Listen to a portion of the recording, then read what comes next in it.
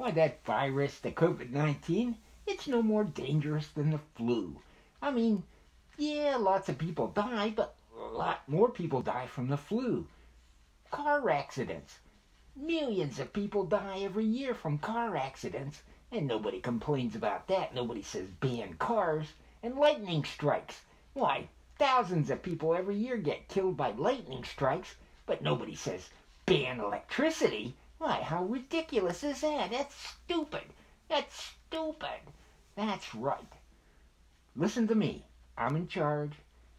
Everything will be fine. Say after me, be happy. Don't worry.